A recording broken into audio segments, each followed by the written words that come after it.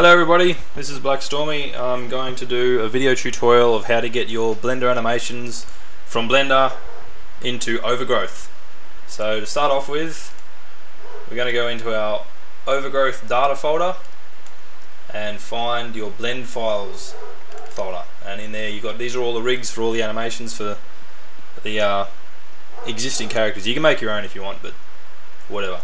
So I'm just going to open up Turner Rig to show you how it goes. Maximize that, and alright, so as you can see, we've got him, he's got his bones already, but if you go into pose mode, you're not going to be able to move anything because he's in his rest position. So you go over to your little man over here, your object data, and it's got rest position is depressed, so click on pose position and it'll go into his little combat stance and you can fiddle around with him then. Make him do bum dances. Woo! Alright, so that's the rig. From there you can animate it. I've already made my own animation. Oh, that's not it.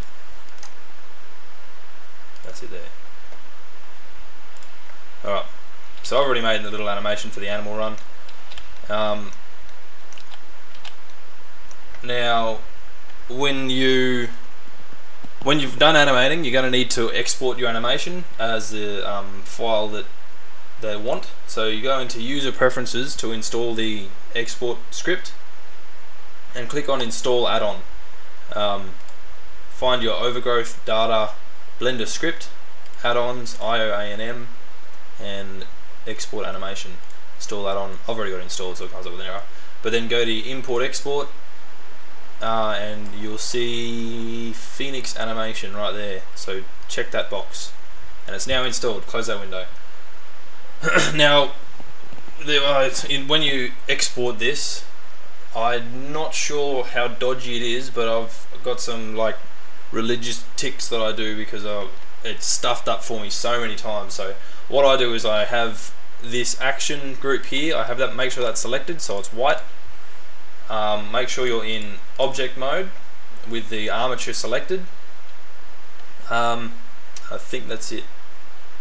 And so now I'm going to try export this. Go down to Phoenix animation, and make sure you put it in your animations, or you can put it wherever you want really, because your XML file tells you where it is. But I put it in animations, and I'm going to call it tutorial.anm. Make sure you put that ANM there, because otherwise it'll save without it. It's a pain in the ass. But export animation. Alright, if it stuffs up, what happens is old matey will go back to his rest position and the bones will be gone and you have no keyframes anywhere, and so it'll clear everything off the file. So make sure you save before you export it, because otherwise you can't undo it. It stuffs the entire file up. Yeah, so save before you export. And if it does go back to your rest position and all that, then that means the export's not going to work, and you'll get some freaky looking animations in the engine, which is funny to look at, but it's a pain in the ass. So we've got that working. Close Blender, save it before we close if you want to, because Blender doesn't ask. And if you go into animations here, tutorial.anm, good-o. So now we're going to go to our R stand movement, which is the current stand movement running XML, because I'm just going to replace this as a run. You can replace it as whatever you want. I don't know how to code it in, so I'm not going to cover that, but if I do figure it out, then I'll cover that later, I guess. But since they don't walk, they're always running because they're rabbits, we're going to just change that R_run. I'm going to cut and paste that down here just so I don't forget what it is, and I'm going to put in here tutorial.anm and save that. And now go and start Overgrowth. I'm going to go to this one because it's a pretty level. Press 8 to get your bunny rabbit. Z and X to go rocketing down there. Woo! And there you go, look at that. He's got a little run going on.